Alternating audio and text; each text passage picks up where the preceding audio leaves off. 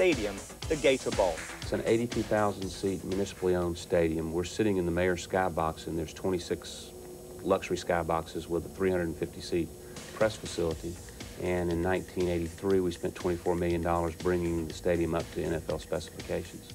So you've made some renovations already, but what else do you have to do to attract an NFL team? We feel like that the skybox revenue is very important to an NFL owner, and we have already done the architectural and engineering design work to put an additional 54 skyboxes on the east side of the stadium in, and we would also have to build a practice facility away from the stadium at the University of North Florida with 3 practice facilities, fields, and a front office field that we would give to the team if they moved to Jacksonville.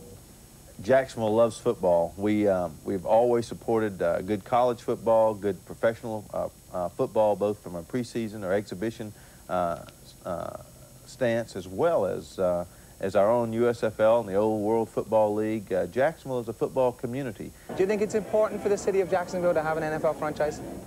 I think it would be. It's a growing city, you know. It'd be a great idea for it.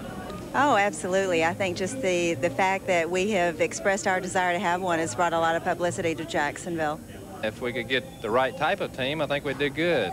We don't want I don't think we need to bring in some other team, Atlanta or something like that, that's already a loser or something. If we could get a new team and start out a team in a couple of years, and I think the city would support one. So will the NFL be persuaded to place a 3rd franchise in Florida? And when might it happen? Well, Commissioner Pete Rozelle announced recently that he would appoint a committee to organize the expansion of the league the day after he finalizes a collective bargaining agreement with the Players Union, which would stabilize the financial situation of the league. Then any new teams would take their place on the field within 2 years. But that still means the earliest date would be 1991. Top of the list will be the 2 cities whose teams deserted them, Baltimore and Oakland. But if the NFL is to break new ground, then Jacksonville has to be favorite. So unless there's someone out there with $100 million to spare, London would just have to wait for its turn.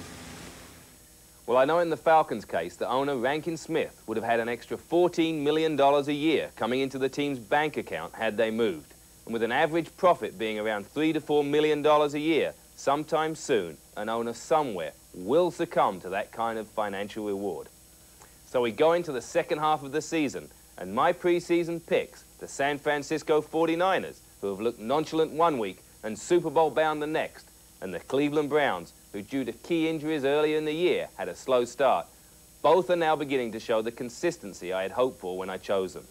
But this season, more than any I can remember, there is a parity among the teams, and only Buffalo really looked to have a seal on a playoff spot so far. So for Super Bowl 23, I'm sticking to my original selection of the 49ers and the Browns, who along with the Bills, Bengals, Oilers, Giants, Bears, Rams and Saints have set the pace so far in this 1988 season. So until next Tuesday, we leave you with a reminder of the big plays so far in a boy's own world. Good night. I play out with all guns blazing. Look at me, I'm dangerous. I come up along the top of the wall, and I can balance, I won't fall off. Right then, I get you, lady, you. Why use a mouse when you can use a fist? Roy Rogers on a big white horse, when it's a boy's own world and I'm living in it. Don't care, so what? Hit me again and I'll just bounce right back. Came from nowhere, take a ruthless tag. You just can't touch me cause I'm tough as the track. Start your own team, be the boss. That way you'll always get picked. Right up the Rovers is ahead the ball, and it's a boy's own world and I'm living in it. Ooh, it's a boy's own world. Ooh, it's a boy's own world that I'm living in. Lying hard is no big deal, to be strong and silent like old John Wayne. Tears in your eyes, you wanna run to us, but you grit your teeth and you bear the pain. All competition and childish talk, romance and glamour, but the two don't mix. That's when I started to pick up tips, when it's a boy's own world and I'm living in it. Ooh, it's a boy's own world. Ooh, it's a boy's own world that I'm living in.